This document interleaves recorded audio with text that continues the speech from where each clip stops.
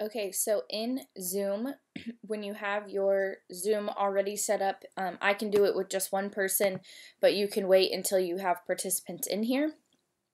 Up at the top, there should be some options, and if you click Meeting and Mute All, this box should come up that says current and new participants will be muted. And then this box that's checked, which says allow participants to unmute themselves, you can uncheck it. So when you click continue, it will mute all of your participants. It's the same button as down here, but then sometimes that little checkbox only shows up if you do it up here for some reason. But if you do that, then all of the participants will stay muted in your Zoom session, and you will have to physically come over to the participants, and this is me, but like where it says mute your participants, you will have the option to say unmute, and you as the host will have to unmute them before they can speak.